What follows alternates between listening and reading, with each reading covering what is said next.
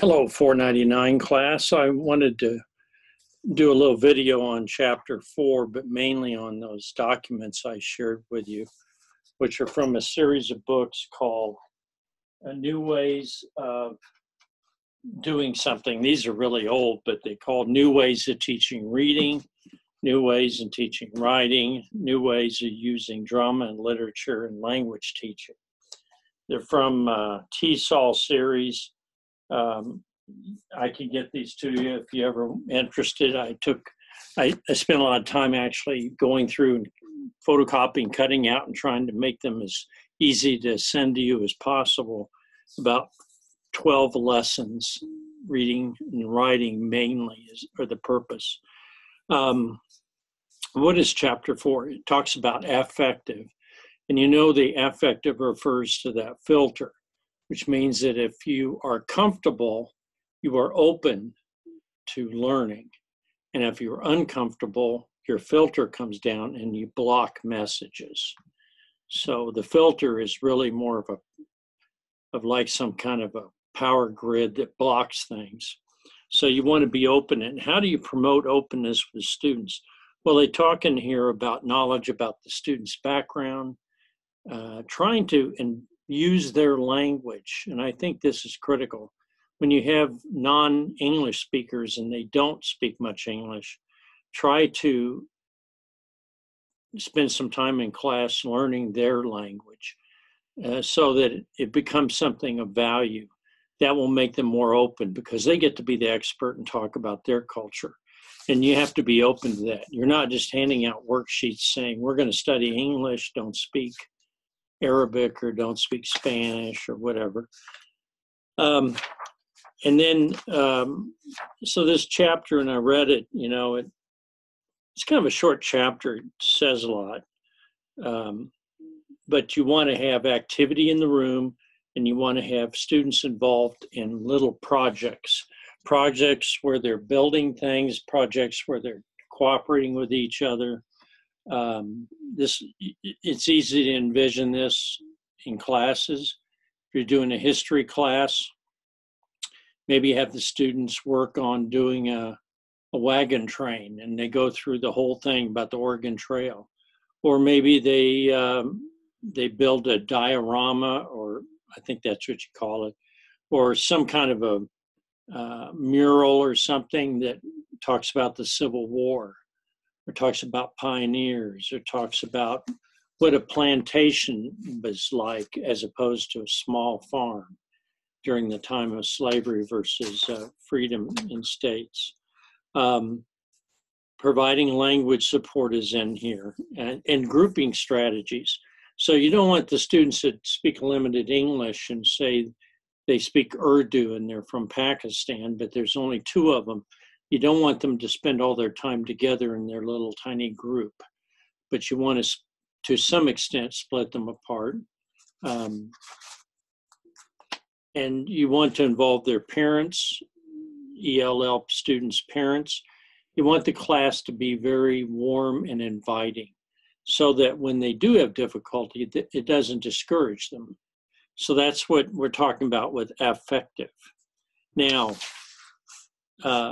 it also talks about high expectations. And one thing you can achieve high expectations if your student is involved in learning as much as possible. So they're excited and enthusiastic.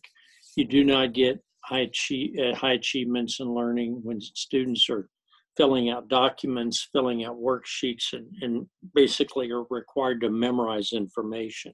That is kind of a dead-end approach. Leads to an absolutely dismal class. And you don't want it to be teacher-centered. You want it to be student-centered. But more and more, you want it to be centered on the subject you're teaching, which is the content of its sheltered class, but also English.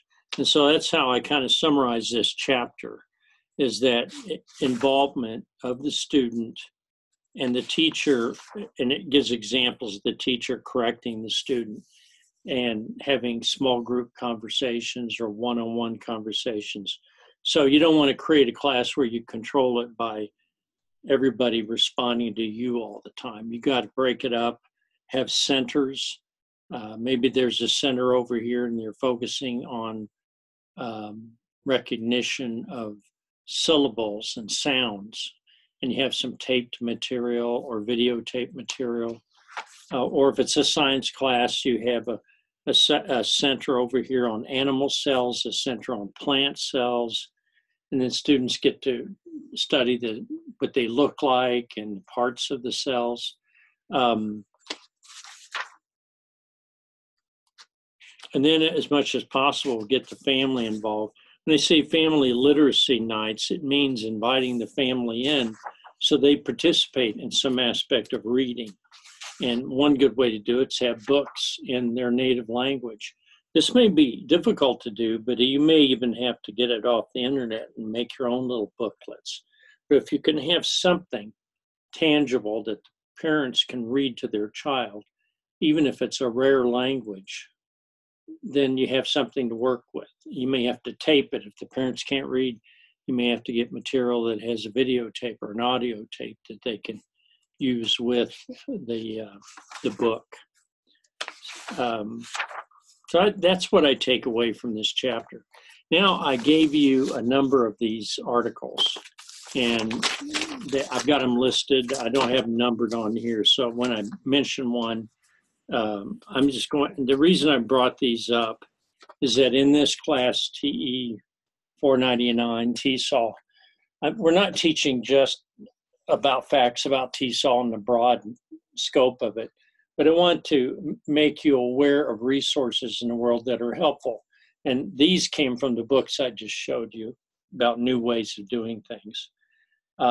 Here's one called Prompted Write Around. And indulge me for a minute, I'm going to talk about these. It's low, intermediate. Students get to write without being corrected. So you give them a chance to just move the pencil or move the pen or type if they're going to type. Divide students into groups of 4. Give each student in one group a piece of paper with a different prompt written on it. For instance, here, now these can be used with up to college students if you wanted to, but you'll have to adjust these if you have first graders and won't be able to read it or something. There are many good jobs in my home country. A second prompt for another person would write is, I hope to get a good job someday. I like being in America. America is a very strange place. You could change those completely, but to fit whatever age group or whatever you have in. And it says, instruct students to write sentences based on previous sentences. So give the students 5 to 7 minutes to write and then instruct them to switch. The student is in the middle of a sentence, they stop, and then the other person has to finish the sentence. Each paper is then rotated to the right, where the student must read what has been written and try to continue the writing. So they're really group writing, but they're stopping and breaking it off in the middle of a sentence or at the end of a sentence. And then so they're all writing on the same paragraphs. They keep switching off. So it's a little bit of a fun thing. It's different. It's not just sitting there writing on something. You get to play with it. There's some element of play, and that's what kids like. And then give them an opportunity. Now, you may say, this isn't going to work with my kids. Well, you have, maybe they're doing a drawing and you switch them and they keep doing the drawing. They try to figure out what they're drawing. This is going to prompt kids to enjoy themselves, to finish the drawing. It could be math problems. But now, what would be the purpose of this? Okay. First of all, it's going to be interactive. Second, it's going to force them, if they're able to write, and we're doing sentences in particular, students are going to be able to have to read and then figure out what's going on or ask questions and continue the writing. So they're going to be aware of audience. They're going to be aware of topic. What's this person talking about? So they're going to be focused on that. It's not going to be a research paper. It's not going to be a short story. It's going to be something created by their neighbor. So I think this is called a write around. Very creative. Another one, wooden characters. Read a literary selection. When it says literary, it could be a children's book, could be something more advanced. Briefly inform the class of a general theme and plot of the story. Mention the characters, and then divide them into secondary or the major character, the antagonist, protagonist. Write these items on the chalkboard. Now, they talk about a thing called Cuisinart rods, which is a form of ESL teaching. We don't use it, but it has to do with using rods to represent things. So I'll just say that. You don't have to. You could draw if you want. It says something about the initial story map or rod map in this case. And then students kind of draw out or form out with these rods parts of the story. Now, don't worry about the rods. If you don't understand how that works, you can look it up on what a Cuisinart is. Okay, it's not Cuisinart like mixing food up, like a food blender or something like that. But you have students practice trying to figure out the reference of the story and what's the storyline here. So instead of rods, you can have them draw, okay? And it could be something simple, like maybe Little Red Robin Hood. And maybe she's going out in the forest and one kid draws the woods and the big bad wolf is in there, and then you show where grandma's house is and grandma's in bed. And I can't remember if grandma ran away or if the big bad wolf ate grandma. You know, all these fairy tales, German fairy tales are actually pretty dark and horrible. You know, giants and people killing grandma. You know, it could be good for a nice Nightmare on Elm Street type deal. Okay, so it's called Wooden Characters. They create a story and they keep the. Well, you can look at that one. If you don't like that one, that's fine. Here's one: giving students authority. This activity gets students to find out how much you know about a topic by free writing. And then you introduce topic of an article to be handed out in class. Use the article so you got something they can read, so they can take sides on an issue and they can know something about it. Using their notes, the students can free write on the topic for 30 minutes. So they brainstorm, they come up with different ideas. Obviously, this is for a more advanced class. You could use this with regular classes, by the way. No reason why a lot of these couldn't be used with regular classes. For homework, the students get an article that's related to the topic. The assignment is to read and write a summary of the article. So they have to read, they have to understand, they have to give a paraphrase or rephrasing what's important in the article. So this is good work. This combines reading and writing. And a lot of these do in this particular group because I took it from reading and writing exercise books. And some of them are from more literary types. You can read this example. Just picture it. If people can visualize something, they do better on understanding it. Students get a descriptive passage from a text and ask them not to show the paper to anyone so only they see the passage, but to read the passage, visualize it, and draw the scene. And then when everybody's finished, have each group member show the picture to others who try to guess what part of the book it is. Now, obviously, if we're talking children's book, it'd be something simpler. Could be, I mentioned Little Red Riding Hood, could be The Gingerbread Man, could be Rapunzel, you know. Hopefully we get away from that. We go to the Greek, the Aesop's Fables, if you know those. Aesop was a Greek guy that told stories kind of like children's stories, only they involved things like a dog that was jealous because it saw itself in the water and it thought, oh, there's a dog with a bone just like me, and it's holding a bone in its mouth.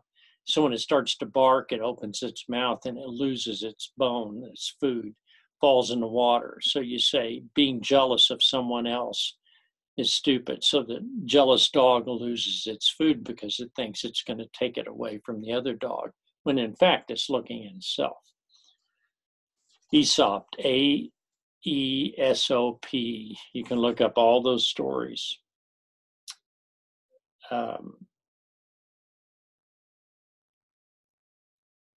so we have them draw, and that's kind of interesting. Now here's one called stage play, and I like it because it's talking about role playing. Role playing means you pretend to be someone else or something else. Review a dialogue discussed in a previous lesson. So if you have some kind of literature, could be House on Mango Street. Have you ever read that about a young girl growing up in Hispanic part of, I think, California? And she lived on Mango Street, and it talks about the changes in town. And it was a poor section of town. So they write out a script as if, you know, heck, you could do it with a Matrix, you could do it with a Terminator. You know, that'd be kind of cool. I'd like that, Terminator. Write about someone talking and they're afraid of running away from the machines. They're trying to kill all of humanity. So they're talking about when the machines are going to come and what they can do to hide and things like that. So you can adjust this. Now, the movie and book is S.E. Hinton's The Outsiders, which is a very popular middle school, high school reading book. It talks about kids growing up in a gang in Tulsa, Oklahoma in the 1950s, I guess, 60s, somewhere in there. And there's several popular actors that were young at one time. They're real hot actors, very popular in 1980s. Dylan was one of them. I can't think of his first name, but they were very popular. It's kind of like the Breakfast Club, if you've ever seen that. It was the same group of actors that were in their early 20s or late teens. And people are crazy about them. You know, they were in all kinds of serious movies. So kids actually practice writing a dialogue of the characters, you know. So it could be the Marvel comics. There's no reason it couldn't be that, you know. It could be Mr. What is it? Mr. America? Is that what it is? The different characters, the kids are into that. It catches their imagination. Marvel comics. I love comic books. So if you want to bring comic books or have the video and show what's going on. So that is a totally different, and the reason I'm doing what I'm doing here is to show you it's not all just lecture and do some papers and write some research papers. It's handling dialogue, stage writing. That's what gets kids excited about literature. It's not reading Charles Dickens all the time, even though that can be good for some people, but it's done in a way that kills every bit of your spirit. Maximizing their investment, another one. This is student motivation. And you find out what texts the students use. You're looking for things that they want to read, things they like to read. So you go around, you try to find authentic material with good vocabulary lessons, and you try to find material that, I think in this case, a little bit of it is about how they get along in university. So you may, it depends. If you got a group that are actually looking to go to college, then what you want to do is you want to look for material that could be like a freshman college introduction to history or science book. And then you want to help your ESL students be able to anticipate and say, this is what a university textbook is like.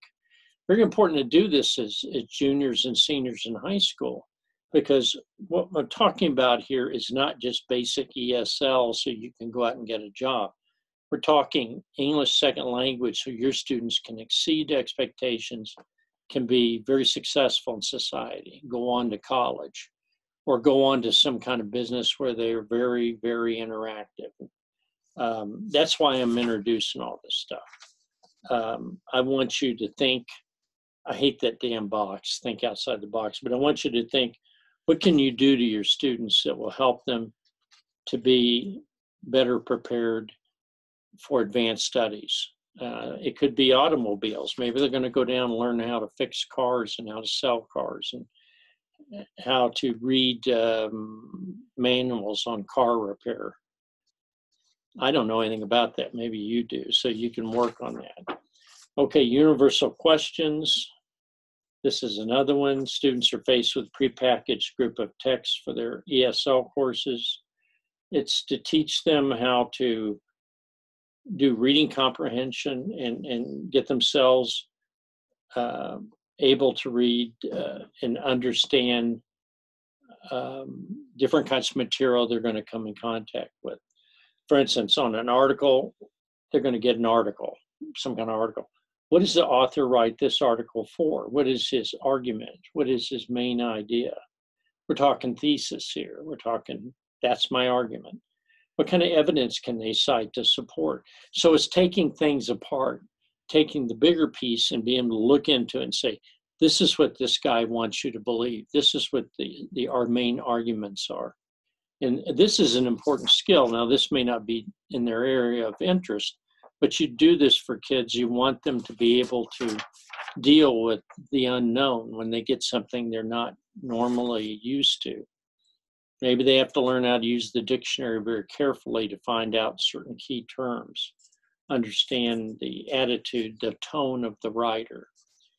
Interacting with literature via student-produced videos. I really like this. You actually can have video of a movie that goes along with the book. The other night I watched The Shining, and you know there is the book The Shining by Stephen King, and then you have the movie. And I don't know how accurately the movie and the book are together, but you need to make sure that at least overall they kind of fit. And what it means is that you're able to help kids reinforce their understanding of what they're reading by showing them bits of the movie. Pretty cool, I think. You don't want a movie that doesn't follow the book at all or skips over everything. But a good movie would be To Kill a Mockingbird. So you don't want them to redo the movie and to say, I don't need the book because I watched the movie. But you want to pick out pieces where there's critical moments in the book, which are also in the movie, where the actor has to, there's a script, the actor has to act out, he has to say what he believes. You could do that too. And so you do that with your students. And they have some things here. They got some short stories, William Soroyan. These are more literary types. The Accidental Tourist is actually a popular movie from the late 80s, won Academy Awards. Gina Davis is in it. She was in Beetlejuice. She played the dead woman, lived upstairs. But this is a way of using video with the book to help reinforce understanding. It keeps your head in the game. A lot of kids just say, I'll just watch the movie, but the movie's not accurate. It doesn't cover a lot of the book material. So you have to kind of balance this out. Playing with narratives. Groups make up their own narratives, they write them out. So you make a play or a little bit of a scene about two characters that are in a book. You bring them to life, you role play. People can read the script. So you make a script. What is script? A script is the directions for what the characters are doing, but also instead of description that a book will have, it'll have the narrative, what they say, and a bit about what they do and where they're standing when they're arguing or if something violent happens or interesting. The story game, I got all this on one page, took a little effort. And this allows learners to voice their opinions about a story. It's geared toward more tactile, kinesthetic, visual students. People get up, move around, and they talk about what is going to happen in the story. And, questions in there. Well, obviously, you'd have to read the story and help them prepare some questions like a game board. And you want to know facts versus opinion versus what we don't know. Sometimes in a story we don't know. What happens. We don't know in the movie The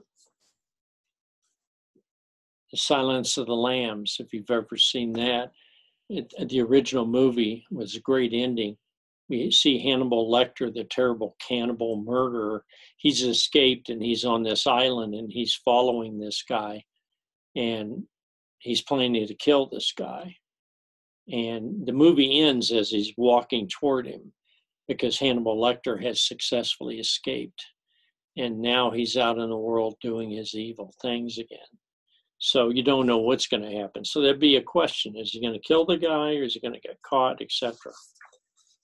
Your turn at the mic. Now, I like this one, the last two in particular, the ones about movies, is that you have students prepare themselves and they become an expert on some part of the book or the play or something. So if you have an area where it talks about the Amazon River, somebody reads up and they're an expert on what are the dangers of the Amazon River. You know, maybe the character is going to be going into the river. And then you interview somebody and it's kind of like, what do you think about the character's chances in the river? And he said, well, I think he has very little chance. There's piranha in there, and there are all kinds of snakes, and there's caimans in there, or crocodiles, or alligators, or whatever you want to call. Piranhas would be my favorite. You know, they're the ones that eat your skin, and you become a skeleton in about 10 minutes. Not much left of you if there's enough of them. Hungry little devils, they don't get to eat very often. But anyhow, it has all kinds of questions in there. So, and then finally, the last one, talk back to the movies. Choose an appropriate novel for your class. Introduce the novel, and it has Accidental Tourist here is the one they're talking about. And that's a fairly safe movie. It's not going to have nudity or anything too wild in it.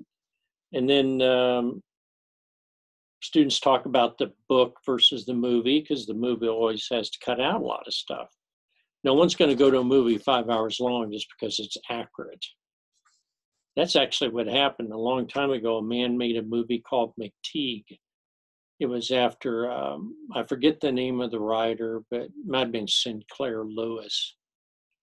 He was a muckraker. He wrote about the way people are treated in factories back at the turn of the century.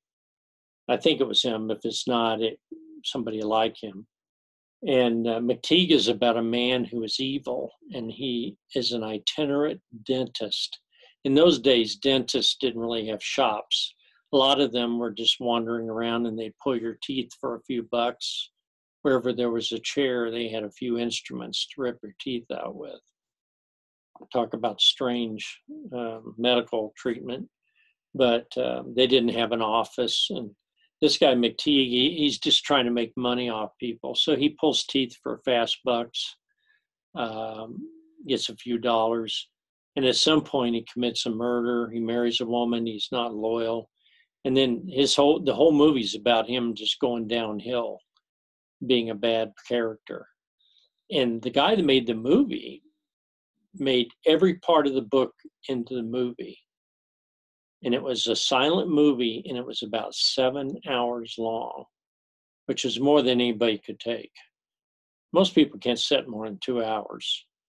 And silent movies are really tough because all they have is somebody playing music in the background. There's no words, except occasionally they have a few letters on there to tell you, keep you informed about what the story is.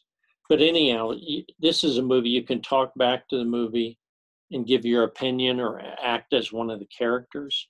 So it's like you're part of the movie. I always thought my favorite show is The Walking Dead. Can you imagine if you could pretend you're the sheriff, Andrew Lincoln in The Walking Dead, and something happens, or one of the other characters and people get killed and horrible things happen. You got this guy, Negan, who's evil and he kills people. What would you say to Negan if he confronted you? Or what would you say to, I think, who is it? One of the women that's a major leader in the groups. What would you say to them if something happened? Or if you had to persuade them not to do something in the show? So I like this for ESL because it's so compelling. It gets them involved in the activity. All right. Now, I know this isn't the most easy thing in the world to do, but I do have these. You may have to print your 2 out so you can read them, because the way you print it out, you're going to have to flip the screen so you can see them, or else turn your head sideways. What I want you to do on the discussion is talk about a couple of these, how you might do something with it. So I'm thinking outside the box here on chapter 4. So affective means you have to get students' interest and you have to get them excited. And you can't give them a worksheet and do that. You have to come up with something that they like. And if they like The Walking Dead, you probably can't use it in public school, but I could see how some people would find it interesting, like me. But still, you could use rather conventional books.